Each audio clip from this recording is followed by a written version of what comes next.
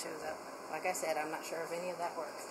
Alright, so, but do you want to do the blue outline first, or do you want to do that last like we did before? Last. Okay, so let's cover up the blue. And let's get the green. So first thing with the green, you want to spray it. Oh, here, you want to spray it? Very good. Very good. See, you're going to have a heads up on all the other kids in class. You're going to go, I know what I'm doing. I have worked with a professional artist before. Okay, so which brush do you think we should use first? Let's get that pointer brush out. Yeah, that's right. That's right, the pointer brush. Get your cloth and dry it off.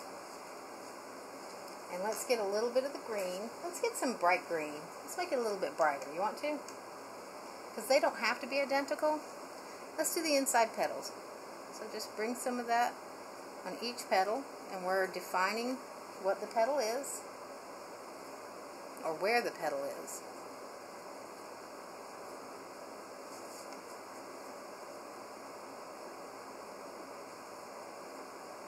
Very good. Let's go hair. I think one day I'm going to do an all dog hair picture. That way I can just have a good excuse for why all my dog hairs are getting on my paintings. Let's see, this is a dog hair picture. Alright, so what's the next color you think we should use? More yellow? Go dark green. Alright, go for it.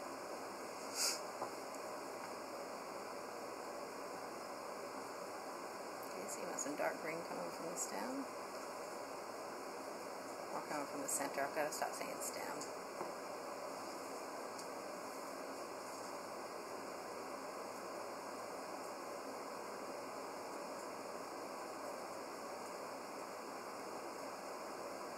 Very nice. See how you're pushing it away from you. Very good. Alright, remember to rinse all the excess paint off of your brush, mix it around, and then dry it on your cloth.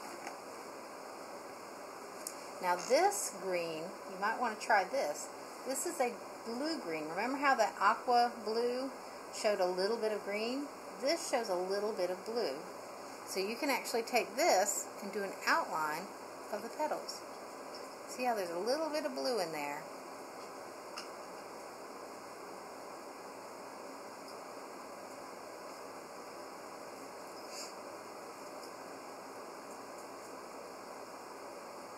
Very good outlining. Now remember when you outlined before? After you do the outline, then you bring it down to create a line for each petal. So each petal, you can see where each petal is.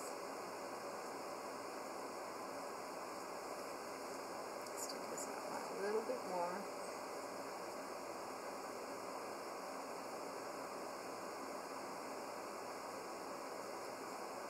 Alright, so you ready for the drip method, the slow drip?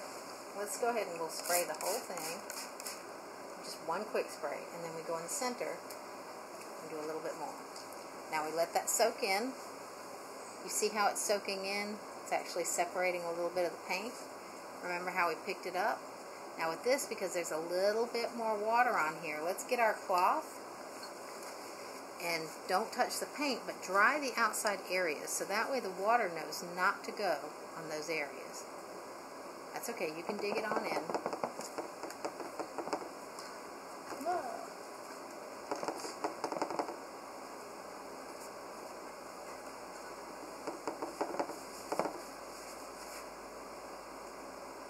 Because most of this canvas is dry, we can actually have a little bit more of a space that we can touch on.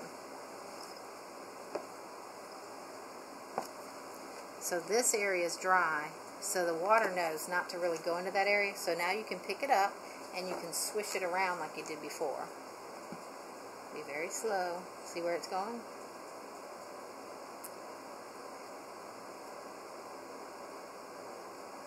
See that? Isn't that kind of neat?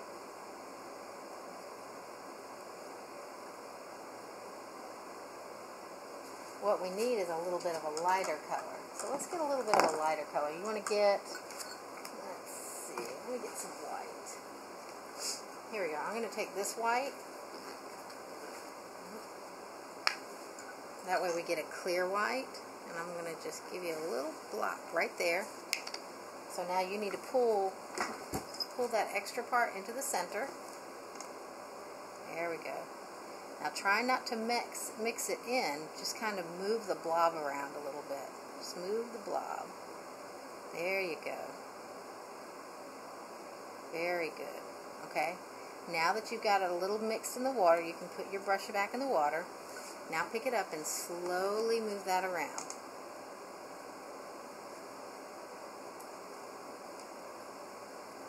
Here, let's spray it just a little bit. Sometimes what I do is I make a little hole or like a little bit of a cavern, and I just spray the center. And just give it a second. Give it a second to soak in some of the water. You can speed up that process by just barely swishing it around. Okay, now, go ahead. Give it a good deep angle. Let it drip. There you go.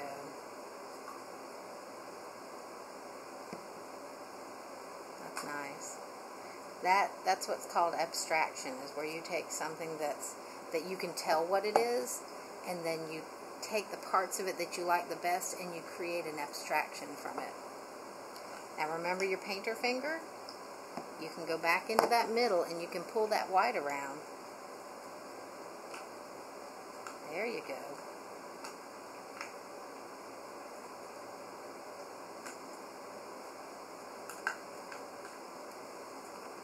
You can actually pull that white a little bit more. Pull it out towards the petals.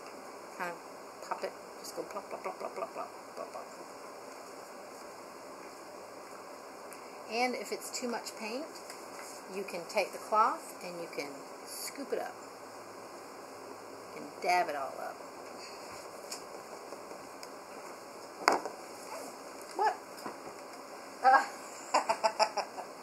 He will definitely get a hold of everything. Okay, now let's go back. Remember how we had to go back and define our flower? So let's go back. And we've got a little bit of white there in the center, so we know that's the center. Now we're going to get a little bit more dark. Let's get this blue-green again. Let's go back over it and do the outline again. Excuse me.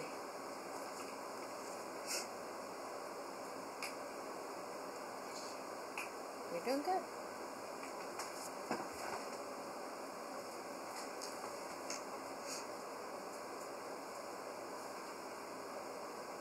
Sometimes in art you have to go back over things over and over and over again. It's all a part of the process. Now that excess paint that you've got, you can actually put it back over here. Just do it on the side. Just spin your brush on the side. There you go. Now we're going to pull this over so we can see the petals.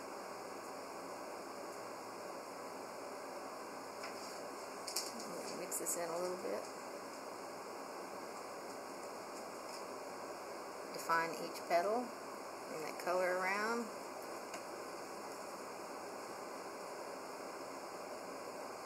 Now you want to bring a little bit more yellow into it. Clean up your brush first because we've got a lot of dark paint on the brush. And this is yellow-green, so you try and get into the yellow, not as much of the green. Oh, watch out, you're getting your hair in it. Pull your hair back behind you. There you go. Otherwise, you'll end up with lots of paint on the tips of your hair. I've done that before. When my hair was longer, I'd go out somewhere and I'd paint on the tips, and they'd go, "Why is your hair white?" And I'd go, "Ah, painted my hair again." So let's start here. I'm just going to add a few plops. Right, get some more yellow.